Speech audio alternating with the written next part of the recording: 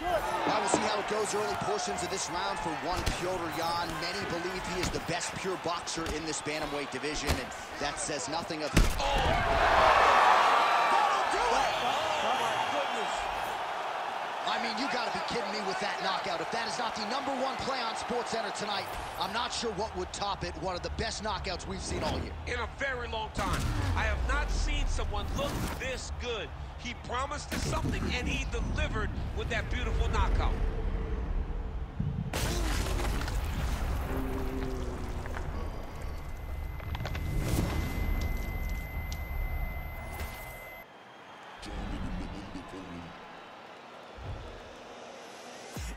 The man will swear I care about the coat, but I get handled over fair.